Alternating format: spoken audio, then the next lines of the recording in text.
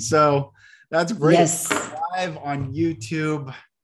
Happy Sunday live, Gordana. Thank you. Hello. It's good to see you. Hi, everyone. Happy Sunday. This is such a beautiful Sunday today again. And oh my goodness, I'm so happy that we're here this Sunday and that we are going to talk about important things like how to get unstuck. We're going to talk about responsibility and willingness and integrity. And we're also going to focus a lot on how to heighten your frequency on demand. When we think that there's no way to heighten the frequency, how do we do that? And I think we're going to look at some antidotes to some of the negative feelings that can consume us in certain times. So, I'm so happy that we're here today. It's amazing. It really is. It's amazing. And trying to share this on Twitter so people find it. This message, how I feel like, and we were just talking before we've gone live of what I just went through, just the frequency. And we are such powerful beings. We are the most powerful beings, which is why the most complete darkness presents itself and tries to cover us and tries to, and then we keep remembering who we are and just burst forth in this brilliant light. And it's such a cool time. I have completely disconnected from anything political, monetary. The world keeps saying this will happen and say, no, it will not happen to me, not to me, not for those that I love, not because whatever I manifest shall be, it is so. And this is one of the things that I heard on this retreat. It just kept saying, it is so. Whatever I say, it is so. And to bless people with the presence of beingness in the now, it is so. Don't worry, don't fret, don't worry, it is so, my dear brothers and sisters. We are the light. We are the light.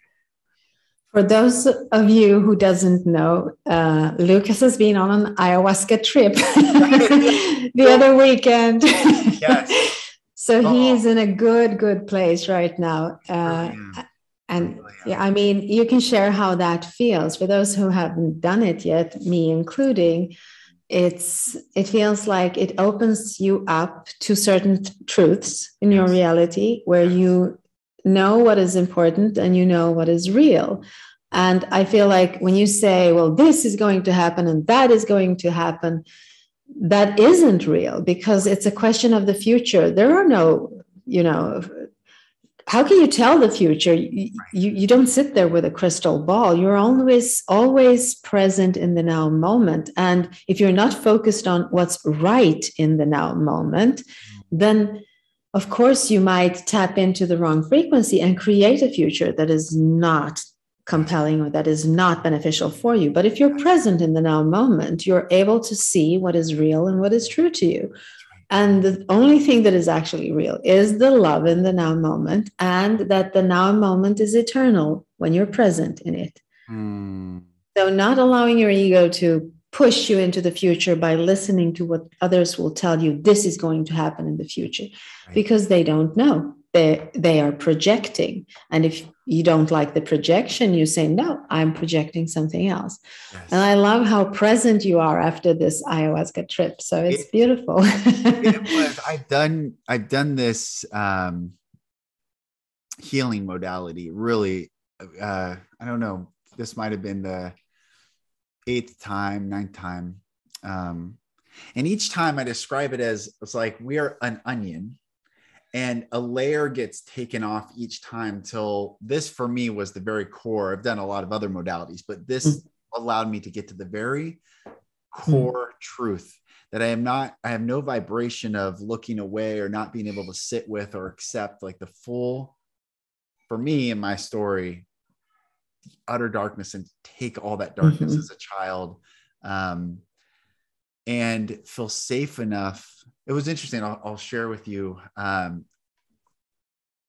These men were telling me that I was safe when I was processing the deepest, darkest what I used to say dirty. I just felt so dirty. I always felt dirty. I couldn't get clean. And we've done so much work and it's dirty a lot. And these men, these beautiful, powerful men were holding me and they were saying, I'm 6'3", 240. These men were 6'6", 2. They were just big and they were holding me. And as I shared everything, they're like, you're safe. You're safe. And it's the first word that I have on this. It's kind of blurry. You can't see it, but the affirmations that I have, safe is my number one word. I have to remind myself I am safe because of the trauma that I experienced my whole life. And it was interesting because I listened to them say, I am safe. And cognitively, I knew I was safe. But I asked myself a question. When was the last time I felt effervescently floating, unaware of anything safe? Just safe. And so I went and I sat with that question. I asked God, I asked the medicine, asked myself, when was the last time I felt safe? And I heard, all the way back in your mother's womb. And I said, when in my mother's womb? And I said, 3 months. And then the minute she started showing, that's when the sense of safety was taken from me.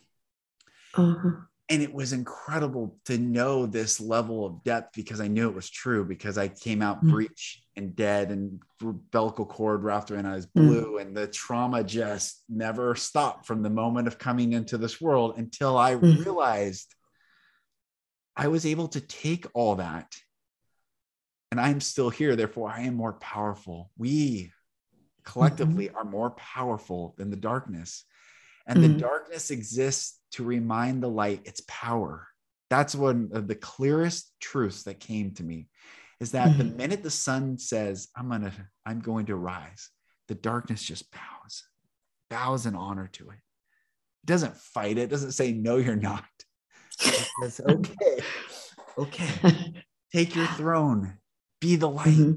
Which is why Jesus, there's no qualification when he said, you're the light of the world. He doesn't say, if you do these things, believe these things, say these things, practice. It's not conditional. Yeah. No condition to the light. You're the light. All these projections, future projections, all the spell casting of manifestation, which is what I really saw as well. When you're saying this is going to, the food shortages or this or that or this, they are trying to get us, because we are the light, to manifest the curse, the lie, because whatever we say, it is so. We will manifest whatever we speak, we speak. And before this weekend, I met with a colleague of mine, and he opened up to me what his family is struggling with and his daughter's struggling with. And I shared why I struggle with that as well. I had anorexia when I was 19. And he goes, well, how did it end? I said, well, I attempted to try to kill myself when I was age 20. And that was like, kind of snapped me out of this. He was like, and it was cool because he opened up this darkness to me, and I was able to share like what I've gone through. And I said, one of the things that I've learned is whatever great fear that we have to combat it with a positive affirmation, which is why I am safe, loved, free, abundant, powerful, because that's how I manifest and get back into my body. So I'm talking a lot. It's just, it's okay. What the journey was this past weekend, and it was incredible. Yeah. It's a question of understanding the power in your true power, your center of your being. As a child coming from an abused past, that is the first thing that you try to protect with all the layers of ego and fear and whatever it is that you're putting in front of you. So peeling them off the way you described it as an onion, it's almost like the lotus flower opening up, because it's the same thing. It's not like releasing it totally, but opening it up and allowing it to show itself in its beauty. It's not, like peeling off an onion. It was always hard for me to understand that analogy, because it's like there's something you need to peel off and get rid of. Right. Yes, but it's not the truth. It's more like you need to allow it to open up and then look at it and see that there is beauty in the darkness and in the pain. There is always this beauty, because it's a part of you. You can't chop it off and throw it off. It's a part of you. And your true nature is beautiful. So when you can see it from that perspective, it becomes beautiful. All the stuff that wasn't nice and beautiful and you know, all sugary, you can see their true nature as a part of your identity and something that allows you to be who you are today and shine your light the way you shine your light. Because this is my experience. The more darkness you've been experiencing, the more light you can shine in a way, because you're able to, you know, open up when you realize that that is not who you are. The darkness is not who you are. That is a part of your journey, but it's not who you are. You're the one traveling through it. You're not the darkness. So when you reach this point where you have an aha moment and allow yourself to open up to that aha moment, everything is still there, but it's beautiful when you look at it. Yes. So the onion doesn't work for me, but the lotus flower works for me because it's a different thing. Yes. Yeah. Because we are to, you're right. It's not to discard any of those things. Yeah, I know. Yeah. They're not this is one of the things I've realized this weekend is the story of my life, or our lives, all of our lives. But for me, I realized I'm not speaking through that outer layer anymore. I don't want to talk. No. I'm not the victim. I'm not the victim, yes. But also to honor that I, at a soul level, chose all these layers. So to honor, to discard any of this, or that's why we've talked about don't kill your ego, because ego is, yes, you can't. Yeah. It's to fully integrate and align who we are and how magnificent of souls we are. We are magnificent. Magnificent souls. You know, I had a conversation with one of my clients the other day, and she was like, I can't feel anything anymore. I just feel pain. This is what she tells me. And I say, well, what about when you're outside in nature? Can't you see the beauty there? And she goes, no, I can't, because it's all phenomenon. It's nothing. It's no meaning in it. And that's when I realized that the antidote to pain is beauty. So when you are in a painful state, and then you open up, this lotus flower opens up, and you have an aha moment, and you realize everything as a part of your being. And yet here you are standing. You're not dead. You're alive. And you can look at it, the beauty of what it is that you see. It disintegrates the pain. Yes. So the antidote to pain is beauty. Even that is why when you walk in nature, there is beauty in everything. Wherever you look, there will be beauty if you are willing to see it, if you are open to seeing it, if your heart is like this lotus flower opening up to the beauty. When you do that, it is the antidote to pain. I remember as a child trying to pinpoint where is the pain, because I had a lot of pain in my knees while I was growing. I grew very fast between the ages of 6 and 12, very fast. So my knees were hurting so much. I could hardly walk. There was a spiritual reason for this, of course, because I knew that I couldn't move. So it manifested itself as pain in my knees. And sometimes when I went to bed, I would close my eyes and I would try to find, where is this pain? Literally, locate the pain in my knees. And I couldn't. Anytime I thought that, okay, I'm onto this pain, I can feel where it is exactly, it moved to some other place. And then it moved again. And I'm thinking, it's not stationary, it's somewhere else. What is this pain? And as soon as I started to, daydream or to chase the color points underneath my eyelids when I was trying to fall asleep, I could play around with colors when I closed my eyes. I forgot about the pain. That's how I interpret it to me. But it wasn't to forget about the pain. It was actually to remove it with beauty. When daydreaming or seeing these colors underneath my eyelids in a way, distracting myself away with beauty, the pain just disappeared in a way.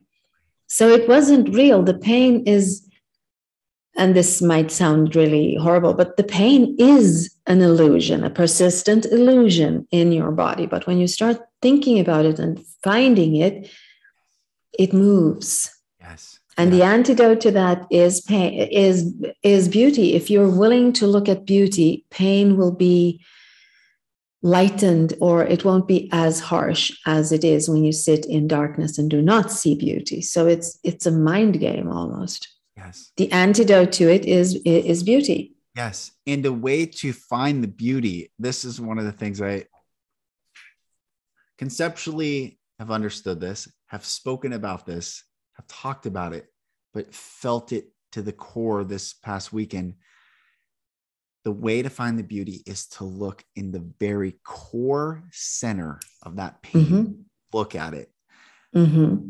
And realize that is not the beast to destroy us. That is the mm-hmm. gift to remind us of our courage, our divine mm-hmm. nature. And that when we do go look at that, that's when the pain mm-hmm. will bow and say, mm-hmm. here's the beauty and all this. We are so averse to look. We don't want to look at pain. Yeah. Things hurt. Yeah. We try to numb it as opposed to look at it.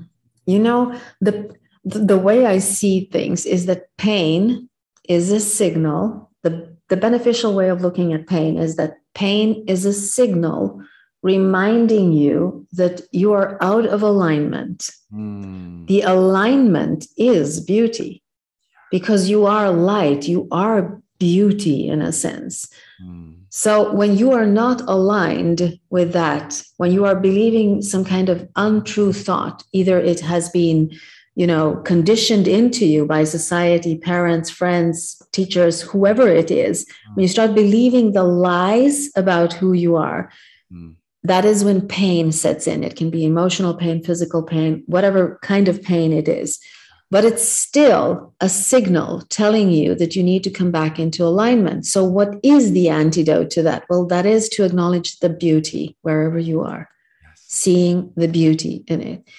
And I love to look at it as the antidote, beauty as an antidote to a toxin in your body, being the pain in a way. So giving yourself this beautiful version of yourself in order to release yourself from the toxins of being in pain. Yes. So you can be stuck in pain, of course. And I'm not saying that all pain, you can have physical pain. It's not like you turn around and you say, I don't feel pain anymore, but it can help you release some of the sharp edges of the pain if you start focusing on the things that are beautiful in your reality. And I'm not talking about superficial beauty. I'm talking about beauty in nature. You can find beauty in a puddle of dirt, You can find it if you're looking for it. And this is where we come into this willingness. Willingness is such a big thing. The willingness to want to heighten your frequency, the willingness to want to see who you truly are, the willingness to want to tap into your true power, to not allow the ego to pull you down and say, I don't know, that's not the truth. Here's the truth. Look at this. You've been abused. Your path has not been light. So you're a victim. Stay in this. And the willingness to say, yes, I have been abused. Yes, my past was darkness, but my now isn't darkness, and my future might be light. So the willingness to look at it, just to look at it, to not allow the pain or the fear, whatever negative stuff is going on, to stop you from looking at it. Because when you look with your awareness, it's the same thing as putting light on darkness, putting light on a shadow. What happens to the shadow? It moves away. Right. It becomes afraid and moves away, or tries to trick you, or, tries to not be in the light. Yeah. But the willingness has to be there. You can't work with anything unless there is a willingness to look at it. So you must have had a lot of willingness this weekend to look at the pain, right? I did. I tell my wife, one thing you can count on me is I'm going all the way. Yeah, I'm going all the way. I came here to go all the way. I did. I came here to go all the way. Which is why I had to experience what I experienced because I did come here to go all the way.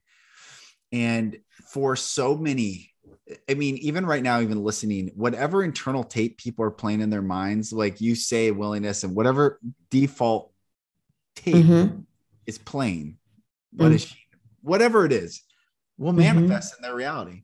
So it's up to us to go in and look at where the origin of our words, it doesn't have to be verbal out of our mouth. The mind manifests just as powerfully as the audible. Oh, yes, right? Even more. Listen, the universe does not only hear what you say. It actually knows everything you feel and think. Yes. That's the real frequency. Yes. So if your words are not congruent with what you think and feel, well, what you think and feel will be manifested, not your words. That's right.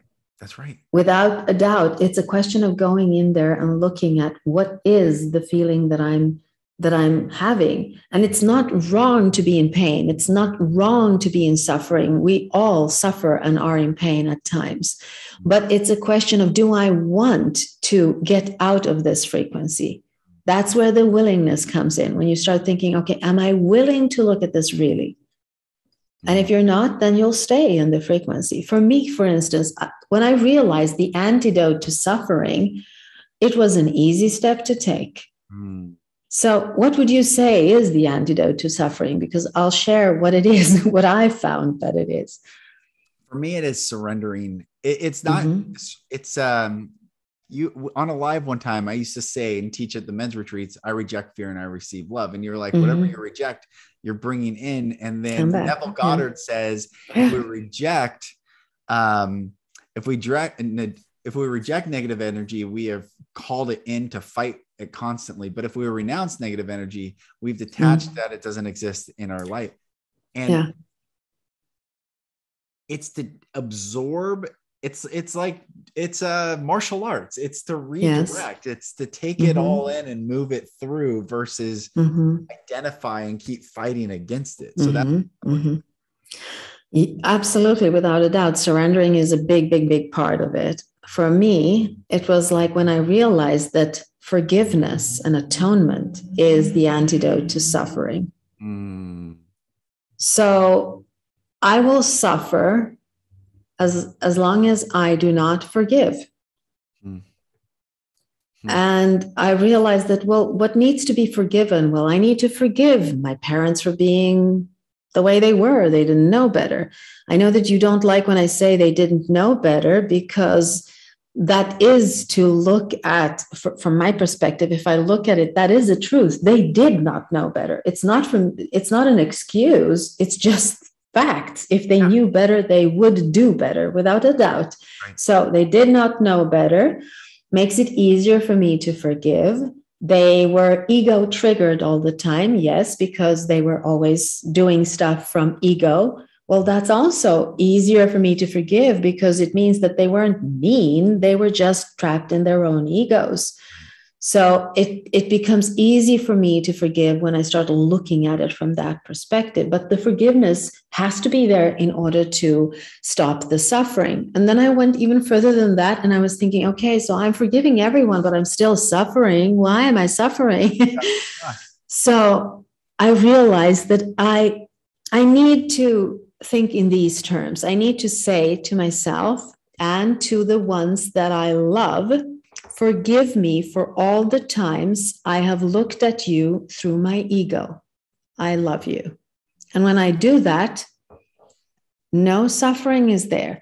I forgive myself for looking at myself through my own ego. I forgive myself for looking at others through my ego. And I ask for forgiveness when I am looking at you through my ego. Because when I'm looking at you through my ego, I am not perceiving you.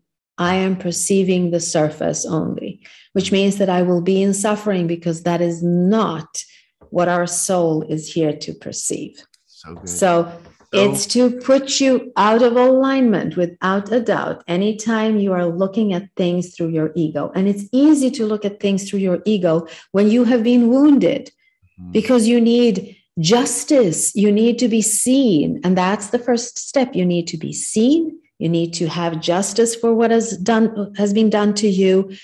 And then you can look at it from a higher perspective, meaning seeing that everybody is ego triggered. Everybody is working from their ego. And the first place you can stop that is within yourself.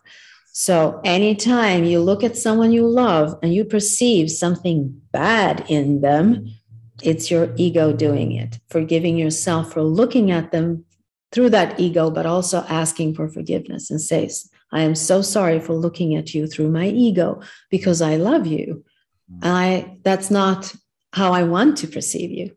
Mm-hmm. Mm-hmm. And the suffering stops immediately. When you say, for me, it stops immediately. When I say this to myself, I go, oh, okay, now I remember who I am. I don't need to suffer. It's the ego creating the suffering within me.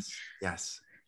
And forgiveness works always. And I love, that's a beautiful antidote to that kind of poison that ego can create, which is always, the result is always suffering in some way. Well, it's, as you're saying, this so interesting. There's, because, like even in my TED Talk, I don't use the word forgiveness because I don't think it's necessary, but it is necessary. Why? Because there's two ways to look at it. You can forgive as a victor, or you can forgive as a victim. Two different ways to forgive. Yes. Two different frequencies, two different results from that. And I love how you're seeing it. When you can forgive as the victor, like you're coming back in your own power, and I forgive for seeing you versus I have to forgive you because, it's like that's victim, and that keeps the power structure not equal playing field. And I love that. Yes. Until we cannot be free until we forgive. We just cannot be free. Well, yeah. And again, coming back to the willingness, you can understand the forgiving on a superficial level. You can say, I need to forgive in order for me to live freely. I need to forgive. Yeah, that's in your head. You need to do that. But when you are willing to go in the darkness and say, well, these people were horrible to me. Yes. How can I forgive? Yes. Well, you can forgive because they were not there. Their ego was, but they weren't. And if you want to look at the world from the core, from the observer within you, then you cannot look through the lens of a wounded ego. It will always show you what it wants to show you. So the willingness to say, I see this, the willingness to release the pain identity, the identification to the pain that was caused by whatever injustice you have been through.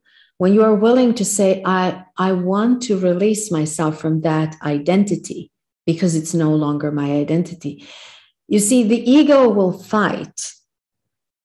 It will fight a war with you because it wants you to keep your identity. That is what ego is supposed to do here.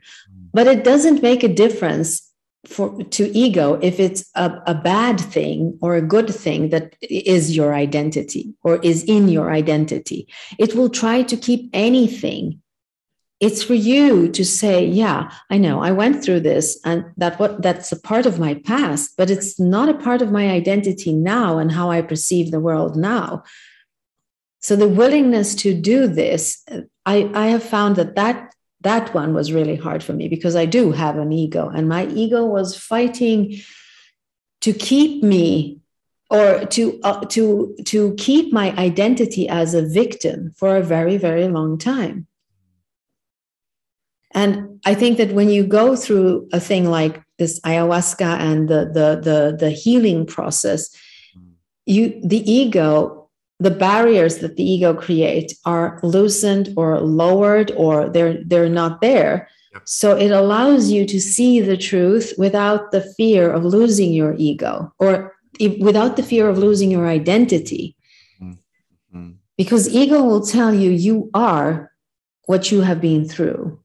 That is who you are. And that's not the truth. You're the observer of everything that is in your past and everything that is to come into your future. So you're the observer of it, but you're not it, which means that you can choose consciously or unconsciously what you want to bring with you into the future. and the willingness to look at what's in these bags that I'm carrying. What's in them? Do I really need this thing? Do I need to take the chair with me on the plane to Australia? Or maybe there's chairs in Australia, so I don't need to bring it with me. It's heavy. I can leave it here because it's not a part of my identity.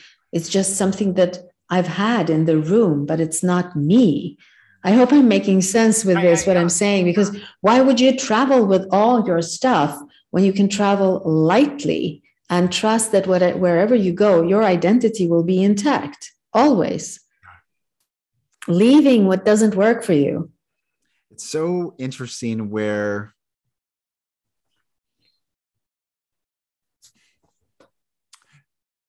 I have a new coaching client, and we talked this week for our kickoff call, and she was raped by her father.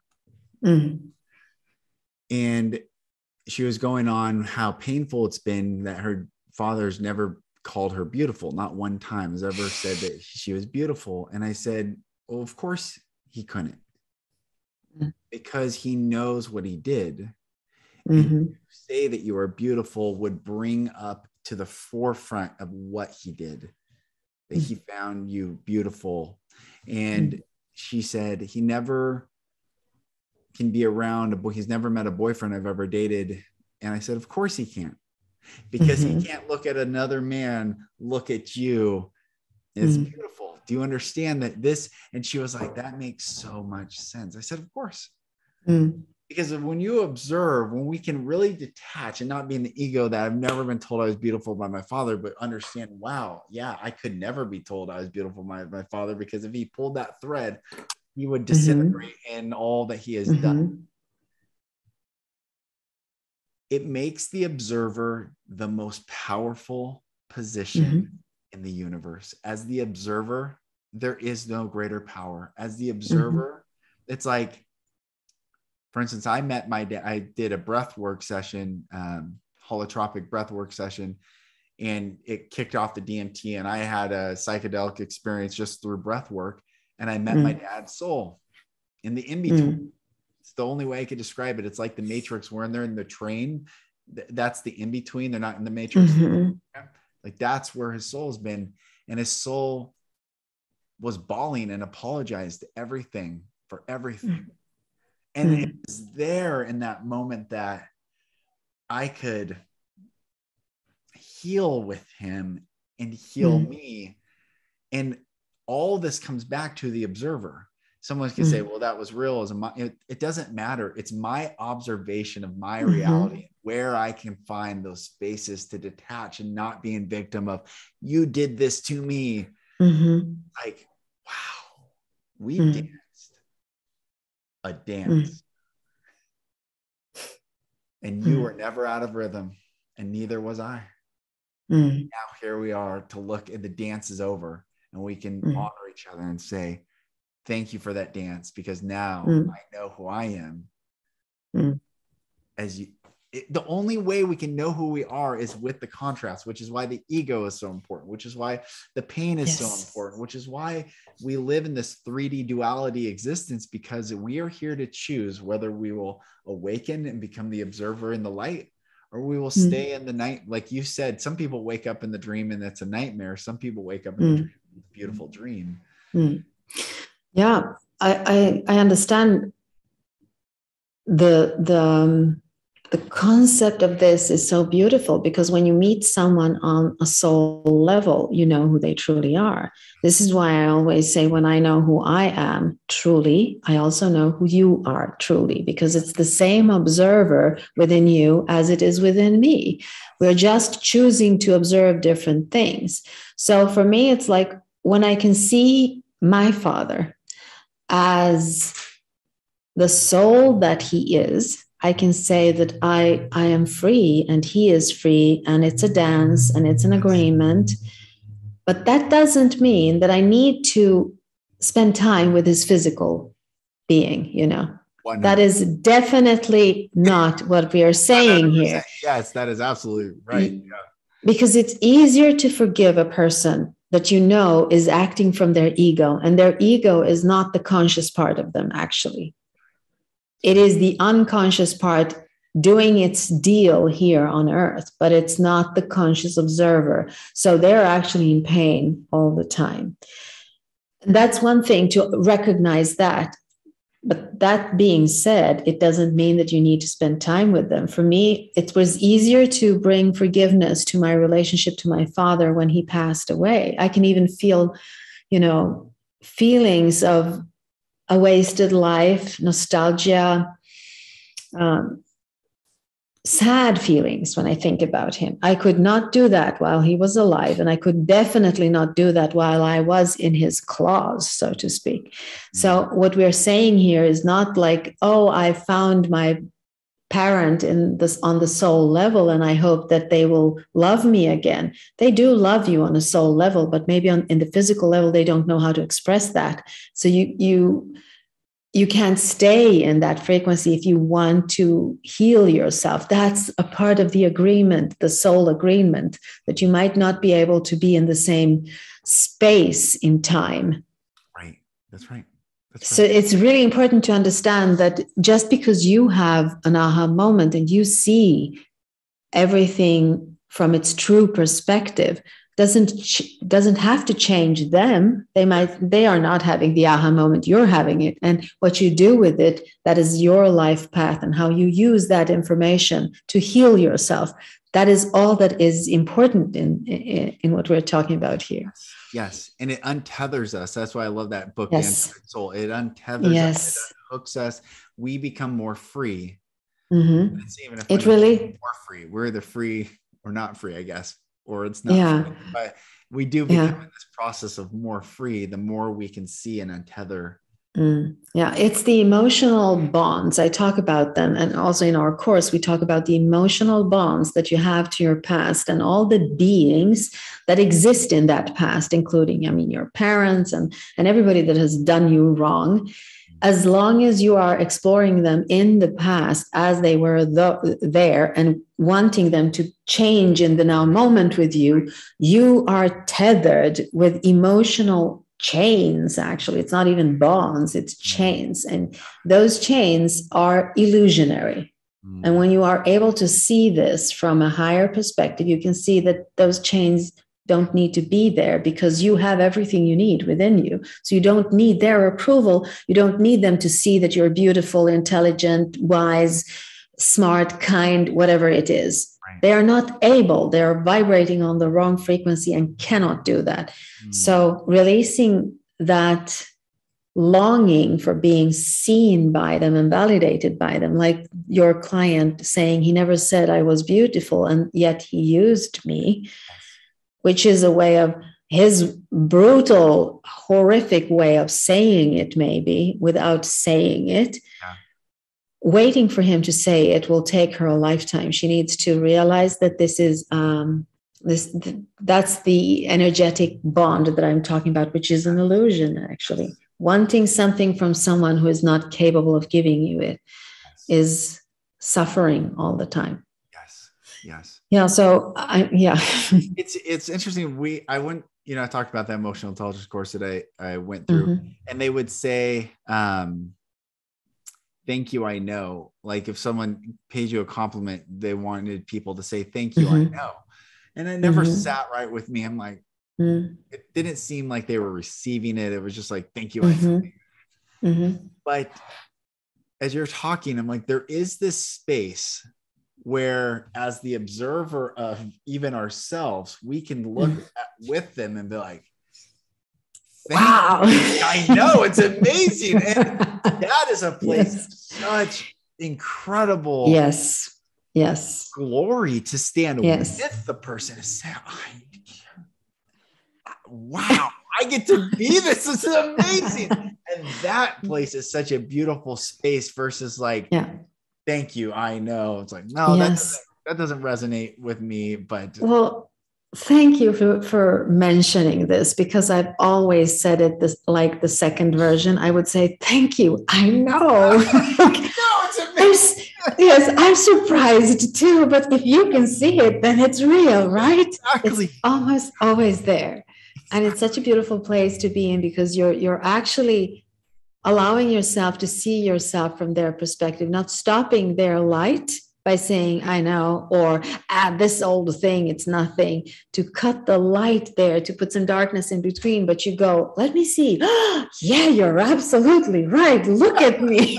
That's so beautiful. I love that. I love that. Oh, so cool. The willingness, this word willingness is such a beautiful, because the law of free will can never be broken and has never been broken, which means that our souls saw everything that we would do, because the law of free will existed then as we entered and saw it all. And here we are saying the key to an aligned frequency is willingness. Yes. And there then becomes, there is no such thing as can't. Yes. There's only I will, or I will not. Or I won't. Yes, exactly. But, the willingness to me, and since we're talking about the antidotes to the negative feelings, for me, stagnation, and I've been thinking about that word a lot, because it's actually to feel stuck, feel like, oh, I don't know what can I do? It's ego keeping you in the stagnation. And the antidote to stagnation is willingness. Because when you have willingness, well, then you're opening up, and the road will always show itself to you, the path where you need to go when you're willing. It's the willingness that starts it all. And it's a question of doing it. You don't have to, you don't need anything from the outside. You can sit in your own dark room feeling like, oh my God, I'm stagnated. I'm stuck here.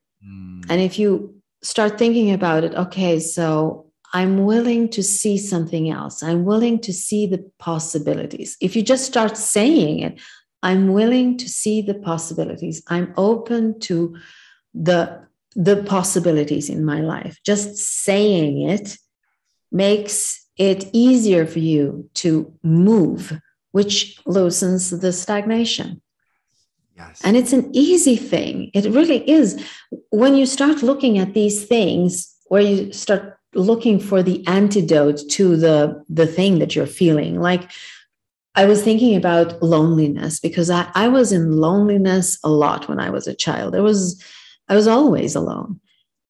And thinking, what did I do to cure myself or to help myself when I felt alone? Well, one word can sum it up, and it's curiosity.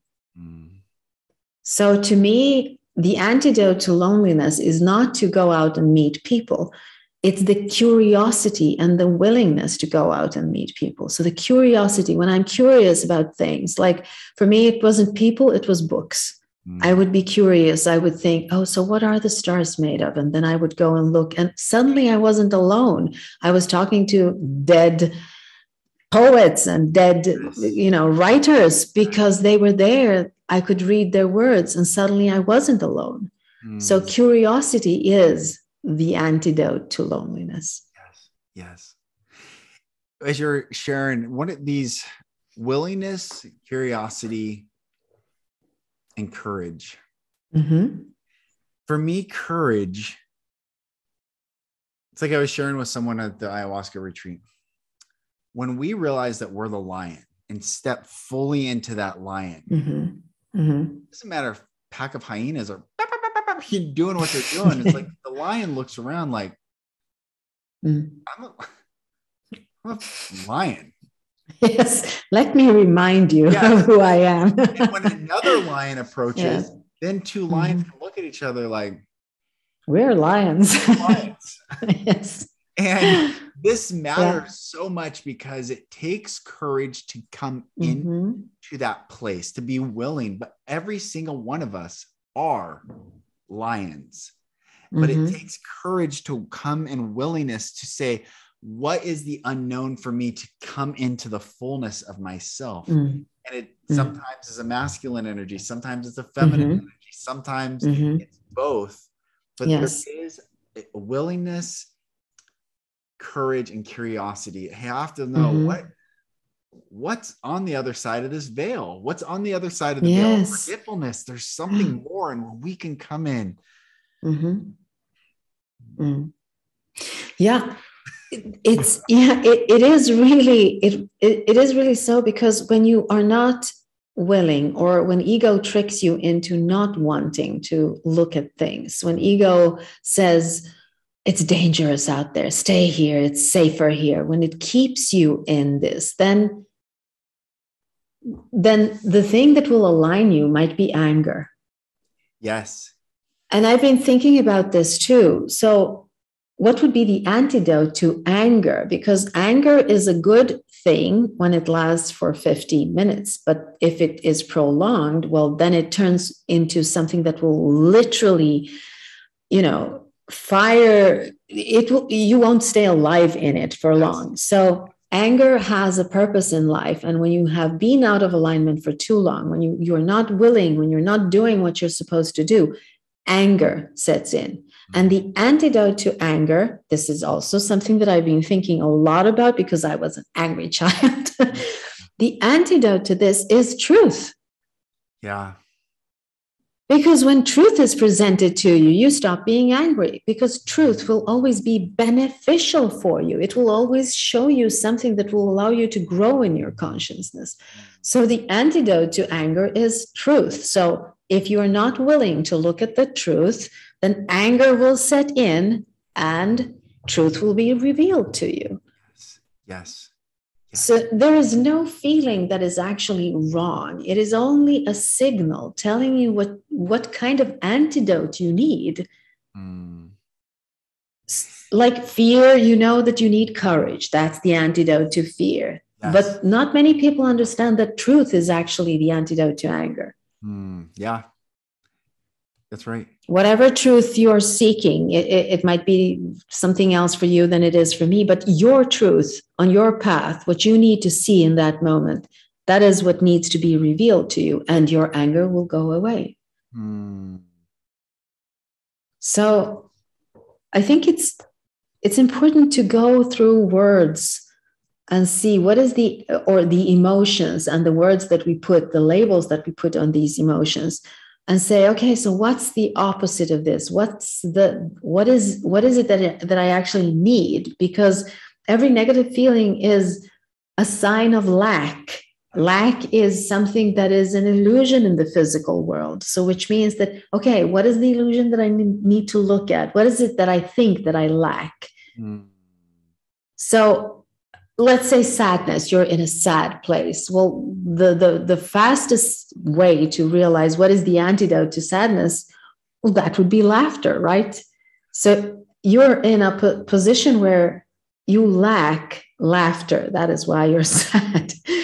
That's how it works in a way. If you can see the mechanism, and I'm using simplified examples in order to see what the mechanism is. Like, it's not the first thing you think about when you think about anger. What is it that I need? What is the lack here? What am I lacking that is creating this anger within me? Well, you're lacking some kind of truth, some kind of justice, some kind of, it is always connected to truth. Yes. So playing around with this has given me a lot, because I understand the mechanism, and I also understand what the signal means within me and what I need to seek in order to, lower the sound of the signal in my head, so to speak. In my TED Talk, I say where love is present, truth will come forth, resulting in a personal freedom. Yes. I thought about this weekend on the medicine journey that I was on, because I'd asked my rabbi friends, I'd asked my friends that I thought were really learned, is there some equation? Is there some universal equation that there's some variables? I felt like there was always an equation that I was here to figure out. And then I laughed to myself, like, oh, I created my own equation where love is present, love plus truth equals freedom. That's my soul's equation here. And as you're sharing that anger needs truth, it is so true. And Jesus has this saying, be angry and sin not. And sin means to miss the mark. So be angry, but stay in love. And what does love allow? Truth. So truth will always be an antidote. Like anger. It's so cool. It is so cool. And it's so interesting. Like anger can manifest itself sometimes in some really tricky ways. For me, I was really angry, but I did not manifest. I did not present itself. You couldn't look at me as an angry person. You look at me as a nice person, but then I would go beat myself up when no one can see. Like anger can manifest in different ways. Yes. And it wasn't until I came into a place of love and a safe presence where people said, you can be angry, let it rip. And I will like learn the very core soul, like the lion roared. And then I was like, wow, I can be angry. And I'm not angry anymore. It was like, as soon as someone said, angry, let it rip. Then the anger went away. And I was like, that's all I needed. Yeah. Because maybe for you, the anger was, if you were angry, then your father would go berserk. So you had to keep it in, but you had a reason to be angry because you were controlled. So you keep it in. And when you allow it out, it's no longer there, so to speak. I've had the same experiences, when the thoughts I think in my head and the story, the narrative that goes on in my mind, the ego telling me stuff, that isn't true. And I accept it without questioning it because I'm not really present when my ego is telling me the story, narrating the world to me, talking about everything around me and showing it in a smaller version than it is. And then for instance, when I sit with my husband and I'm in a low point and I start talking about the low point that I'm having, especially when it regards our relationship. And I remember this one specifically, I was leaning my head towards his forehead and I was talking like, oh, this doesn't work and this doesn't work. And I'm so scared about this and that. And while I was expressing it, while I was putting words to it, I heard how silly it sounded when it came out because I was able to see it from his perspective and able to put some kind of logic, which I didn't put in my head. I put my ego's logic. It's highly logical when no one else listens. So when the words came out, when I manifested it, I realized how totally, utterly out of alignment this was. And I started laughing. I started laughing and I'm thinking, oh my God, this is so liberating because the laughter released it. It showed me, oh my goodness, this is such an illusion. Why am I allowing this thing to narrate the world to me when it's not true? So, sometimes allowing things to come out in a safe space, of course, you can hear that, there's a lot of things I would question here if I heard someone else say this, but in my own head, sounds perfectly right every single time. And it isn't. So it's a good thing to let it come out. Yes. I was thinking about one thing more before we end this beautiful Sunday live. You were talking about shame and guilt. And these two it took me some mind acrobatics to find what are the antidotes to shame and guilt. And the antidote to this, because it's a highly toxic place to be in, the shame. Guilt is one thing. It shows you, okay, I did something wrong. I can fix this. But shame is something different. It keeps you in such a low vibration, and it takes so much energy away from you that all the potential that is there might be buried under the shame.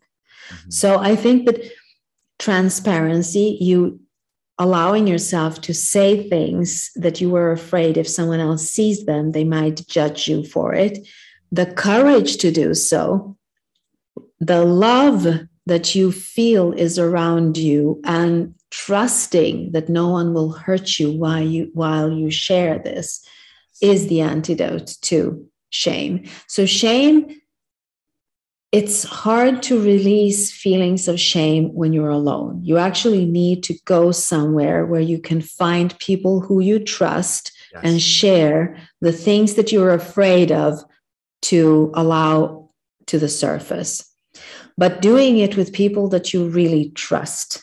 Yes. So those two are really tougher, you can't solve them by yourself. All the other feelings that we were talking about, the anger and the sadness and all the other ones, you can do them alone. You can find the antidote to it and then try to give yourself this. But when it comes to shame, and we all carry a lot of shame, I think that you need a safe space and the courage to be totally transparent, to show what it is that you're hiding. Because when you do that and the safe environment, all the people in that safe environment shine their light on it, it disappears.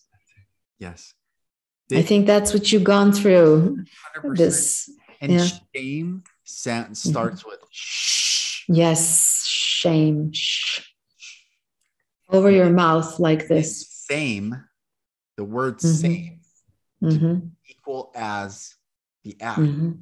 So shame tells us to be quiet, that we are, we experienced.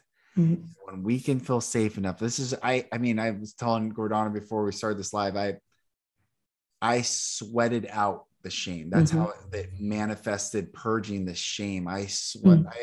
It's hard to describe how much I sweat. It was wild. Like I was swimming and it came out. I knew what was happening. I knew the shame was, because when people have sweaty palms or they feel like, it was like my whole body saying, don't have to hold that, carry that anymore. And talking about water holding the frequency and the vibration. Yes. The memory, the water holds memory. It's a structure that holds a memory. So if it literally transports it out of your body. Yes. I love that. And I was thinking about it, but I'm thinking, we don't have time to speak about the water. But it's such a beautiful thing. Water is such a beautiful thing to talk about in these, maybe we do it some other time, talk about the water, I love that. And how it carries the memory and how we can use the water in order to cleanse ourselves, because this is a cleansing that you're talking about. Yes. Literal cleansing. Yeah. It's been so good. This is, I love you. I love everyone watching. Thank you, everyone. We're doing this. We are ascending. We are together. Think of how much energy it takes for the darkness to try to trick us. It's so funny. Like, okay, yeah. And we're like, no, we're here. We are manifesting the new earth that we want to create. And the more we remember, the more we observe, the more we heal, the more we're willing, the more we're curious, the more we are courageous.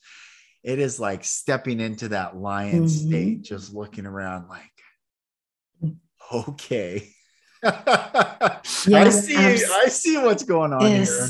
Yeah, absolutely. I think the willingness again to be the light in your own story and your own life, not to be afraid of being the light, not to be afraid that you will lose your identity if you lose all the bad stuff that has happened to you.